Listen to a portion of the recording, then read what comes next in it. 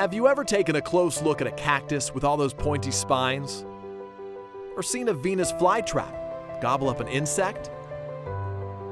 Or enjoyed the many beautiful colors of wildflowers like orchids? Believe it or not, all of these plants are related, and each of their unique characteristics took millions of years to come about or evolve. Flowering plants evolved approximately 100 million years ago. Dave Horak is a curator at the Brooklyn Botanic Garden in New York City. It's home to more than 12,000 different species of flowering plants. Just a sample of the hundreds of thousands of flowering plant species around the world. But a good place to find out what exactly makes a plant a plant. They all have basically the same structure. They have roots, stems, leaves, and some form of flower. Now, what the plants need tend to be just the same kind of things we all need. They need water, light, air, and foods.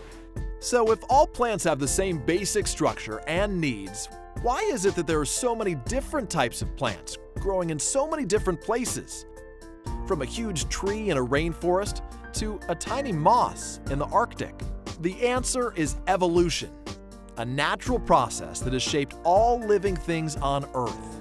Evolution can be thought of as a change of any kind. It is neither good nor bad.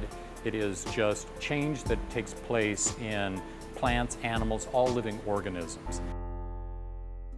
Plants, like all living things, pass their features or characteristics onto their offspring from one generation to the next.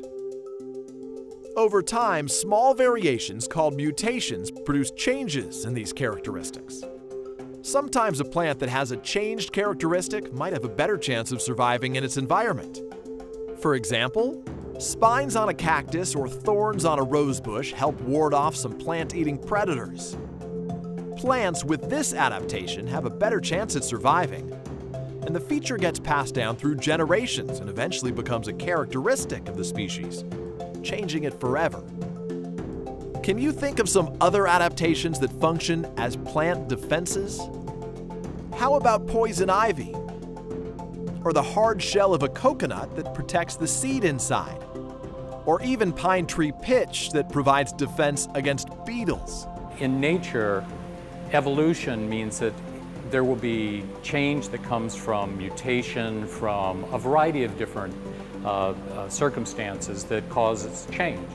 Plant adaptations also involve how plants get food or nutrients. Venus flytraps digest insects, an adaptation that helps these plants survive in places where it's hard to get certain nutrients from the soil.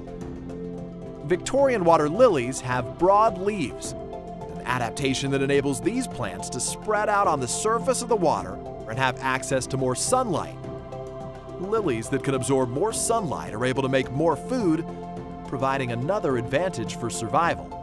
There are so many different ways in which plants have evolved and adapted.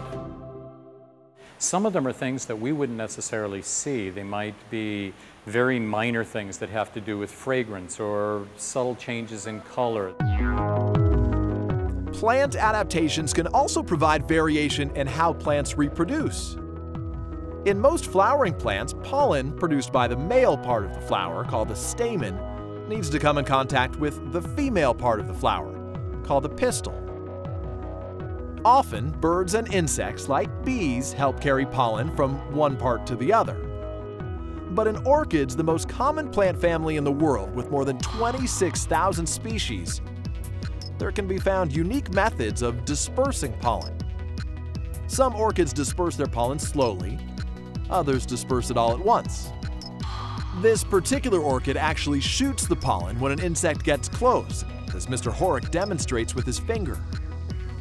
The evolution of adaptations like the examples we've seen can be an extremely slow process, often taking millions of years. How do scientists know this? From the work of paleobotanists. Paleobotanists are scientists who study plant fossils. Though many ancient plant species are now extinct, there are some plants alive today that have direct ancestors that can be found in fossils, such as this sample called an equisetum. We can see the predecessors for certain kinds of trees or ferns, things that are very primitive, because there are really good fossils of these things. With a fossil trail, paleobotanists can study how much or how little plants have evolved over time, helping us better understand why plant life on Earth today is so diverse and beautiful.